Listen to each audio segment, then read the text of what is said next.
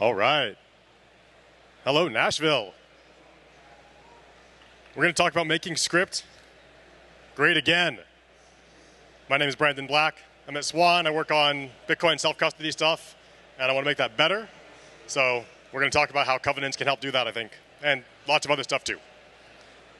Here's the contents. First, I want to start with getting the basics right. So we'll talk about just how Bitcoin script works. We're going to talk about covenants and Lightning. We all love the Lightning Network. We're going to make that better. We're going to talk about freedom.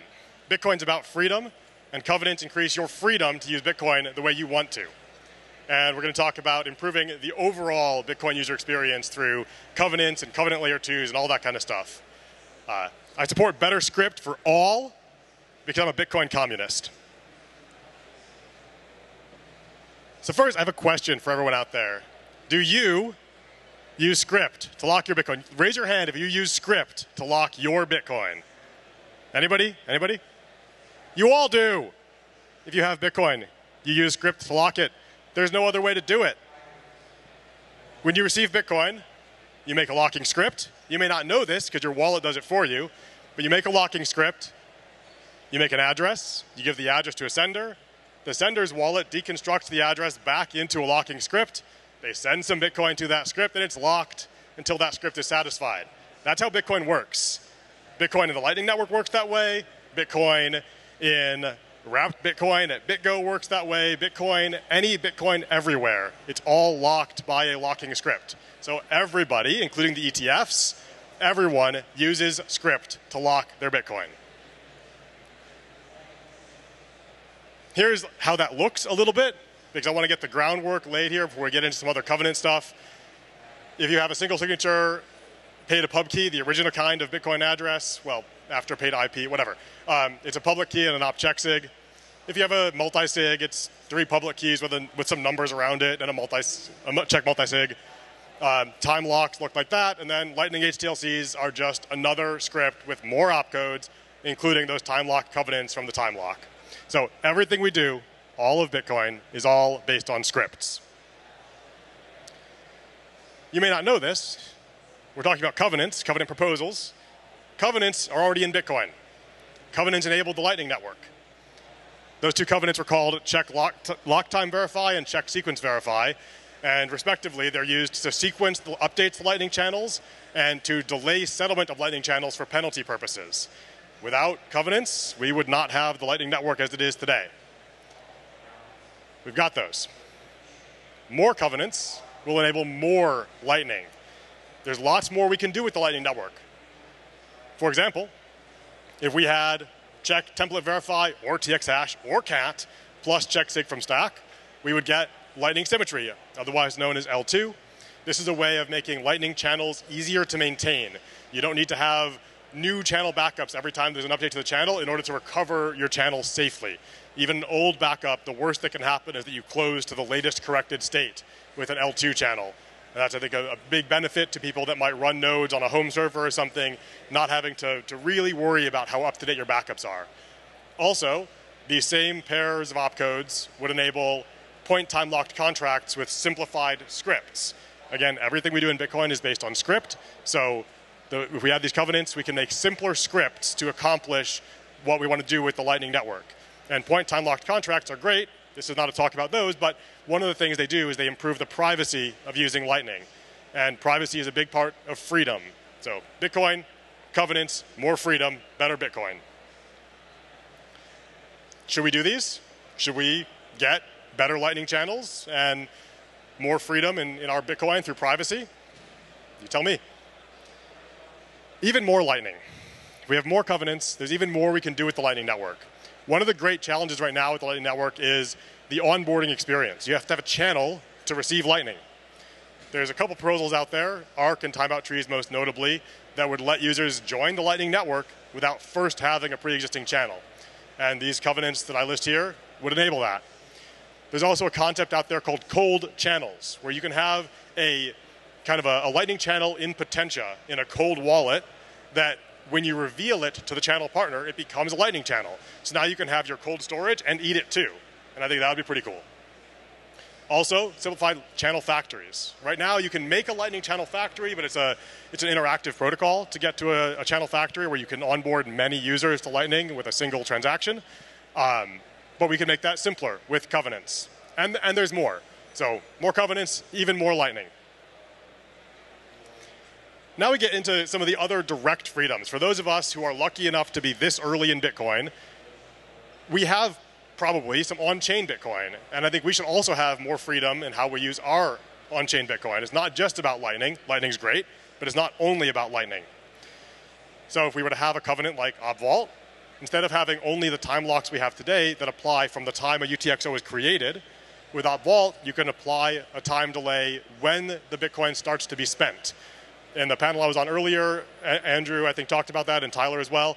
The point here is that it's reactive security. You can lose your seed, observe on-chain that someone has your seed and is trying to move your funds, and then sweep them somewhere safe as they're trying to move. And an important thing about this, we wouldn't expect users to actually have to do this sweep action, very often. But if you think about the $5 wrench attack, if you make it public that your funds are held in a vault, no one's going to bother $5 wrenching you because they're going to know they still don't get the funds. They're just going to get swept to your cold storage. So this is part of making it safe and free to use Bitcoin. Check template verify. This is one of the simpler covenant proposals that's out there. Is basically all it can do is specify that when the next time this Bitcoin is spent through this script path, it's all scripts, specific outputs have to be created in that spending. Now, what does that do? Well, that might mean that you can say, if I don't spend these Bitcoin within the next 10 years, a time lock is satisfied, and then with no keys, they can be sent to Coinbase, let's say, and Coinbase has my will, and they'll distribute the funds to my heirs. You can have delays that then specify the destination after the delay. That kind of thing you can do with check template verify, along with all that Lightning stuff I mentioned earlier. And then TX hash. TX hash is like the general version of check template verify. You can restrict anything you want about the transaction. What inputs are going to go into it. In the BitVM panel, they talked about how the benefits for BitVM, if you can restrict the inputs to a transaction to specific values. TX hash is the thing for that. You can specify any little piece of your Bitcoin transaction and say, the next time this Bitcoin is spent, that piece has to be in that way. And this lets you do all kinds of cool stuff, amount restrictions, velocity restrictions, with some nuances we're not going to get into here, but it can be very significant increase in the freedom of how you lock your Bitcoin. All right, why are we talking about all of this? I mentioned it earlier, but I want to really put it up on the screen here. Sending and receiving Bitcoin is a mixed bag today. When I want to send some Bitcoin on-chain, I have to go to my node and mempool space and maybe a few other places, see what the fees are like. I have to pick a fee rate to send that Bitcoin. It might take an hour or 2 hours sometimes to confirm, especially if I'm cheap, which I am. The block times are unpredictable. I have to decide how much of my Bitcoin's in a hot wallet versus a cold wallet. It's a pain. Sending Bitcoin on-chain can be a pain. On the other hand, if I've got a Lightning wallet and I want to send some Bitcoin, I just send the Bitcoin. And the only problem is that my keys are hot to do that. On the flip side, for receiving Bitcoin, on-chain, super easy. I make that locking script we talked about and give the address to someone. They send me Bitcoin. The only thing I'm dealing with is that it might take a little while to confirm. But generally, receiving on-chain is a great experience. Receiving on Lightning is maybe not so great. I want to receive $100 on Lightning. Well, okay, I've got capacity for that. I want to receive $200 on Lightning. I can't, because my Lightning channel only has $110 of inbound capacity. You also have hotkeys, and if I want to, onboard my friend or my taxi driver, my single serving friend, whoever it is, they have to get a channel first. So I can't just get an address from them and send them some Bitcoin on Lightning. They have to set up, and the setup can be costly and time consuming.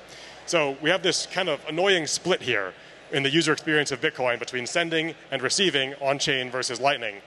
And I think we can make that better in the future. Everyone and their house opcat wants to make that better in the future. Here's just a small list of the many, many proposals out there that are trying to make this experience of using your Bitcoin, sending, receiving, holding, more predictable, simpler, better for everyone. Not everyone can do it today. The ones in white here can be done with Bitcoin as it is today, we think. We've seen some talks on this stage earlier about some of the ways to do those things. But the ones in orange don't work today. They need covenants. They need more covenants to happen. And they're the only ones of the things that have been talked about for scaling Bitcoin that maintain this unilateral exit property that is so important to Lightning. The reason that we can say that holding Bitcoin in a Lightning channel is really holding real Bitcoin is because even if your channel partner disappears, even if they're malicious, your Bitcoin is safe and you can unilaterally claim your Bitcoin. And only the proposals up here that require additional covenants maintain that property, that they have unilateral exit. So I think there's almost a necessary correlation here that to maintain that property of unilateral exit, in the past, we've had to add covenants to Bitcoin and the time lock covenants we have. And in the future, we will add additional covenants to Bitcoin to maintain that property of unilateral exit as we scale Bitcoin with additional mechanisms. Whether they're going to be CatVM or ARC or timeout trees or some other thing, I'm fairly confident that whatever they're going to be, they're going to require additional covenants in Bitcoin script for that to happen. So here's my thoughts. Lightning uses covenants. Lightning made using Bitcoin better, right? Many of us remember being in Bitcoin, trying to send on-chain transactions during some of the earlier, we think they were kind of spam attacks that were happening around the fork wars. And having Lightning really made that experience much better. You can predictably spend your Bitcoin if you've got Lightning channels open, very low fees, very quick, very easy. And that used covenants to get us there. We're going to keep improving the Lightning network by adding additional covenants to Bitcoin. And the overall experience of Bitcoin, from the Lightning Network to on-chain, to custodians, to cold storage, hot storage, all of that is going to get better through the addition of additional covenants to the Bitcoin protocol. The ways that people are talking about improving Bitcoin without additional covenants compromise on the self-sovereignty that is so important to all of us. And I already said this. So additional covenants improve the user experience for everyone in sending, receiving, and holding Bitcoin. And we're going to make script great again, or maybe for the first time. You can reach me on X and on email. I'm out there. That's about all I got. If you have any questions, you can shout them out.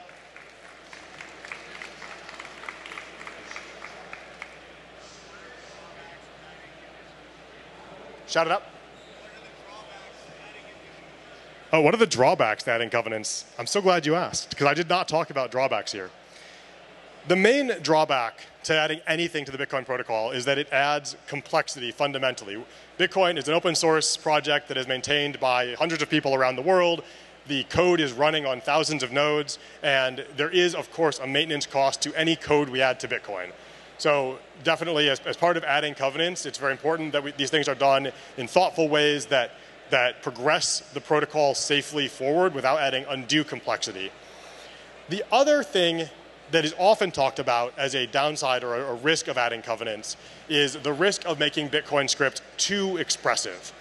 And this is something that I've gone through a journey on in the last year or so that I've been focusing and looking at this stuff, thinking about how to make script great again through covenants. And at first, I was very much in the, okay, we don't want to go too far with covenants. If we add too many covenants or too much feature functionality, too much freedom to Bitcoin, then that's going to have a cost. That's going to have a trade-off that people are going to use Bitcoin in ways that are going to harm the network. We're going to have, whether it's a spam attack or whether it's going to be MEV or centralizing MEV, there's going to be a problem if we add too much expressivity. As I've gone down this journey, I've really come to realize, and I kind of showed it with the slide about how the proposals that use covenants or additional covenants they maintain the self-sovereignty of Bitcoin, and the ones that don't, they make sacrifices. Adding covenants to Bitcoin is all about harm reduction. People are going to try and build things on Bitcoin in the form of BitVM or ZK rollups using massive scripts or ZK proof verifiers, whatever they're going to do that no matter what we do with the protocol. By adding sufficient functionality to the protocol, we can make it so that those things are more compact on chain, so they have less downside in terms of spamming the chain. We can make it so that those things are safer, so they have less risk in terms of any kind of a systemic risk where protocols could blow up and damage the kind of overall Bitcoin ecosystem and all that kind of stuff. So I have to acknowledge the idea, because it's the journey I went on, that adding covenants could have risks to Bitcoin in terms of the overexpressive, the problems you see in Ethereum, but also I think we need to be very aware that we're reducing the risk, many other risks, by adding covenants. So I hope that answers your question, and thank you. Any other questions out there? Another one.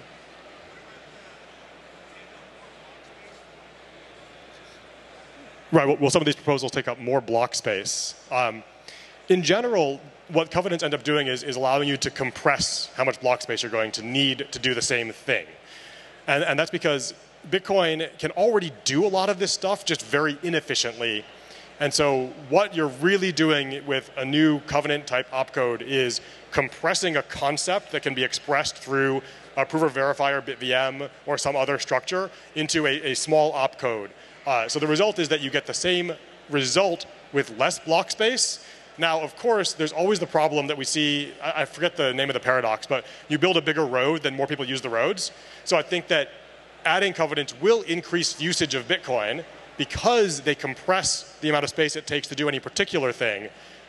And that will mean that the overall block space gets more crowded, but it gets more crowded sublinearly. You get more stuff to happen on Bitcoin than the amount of space it takes up.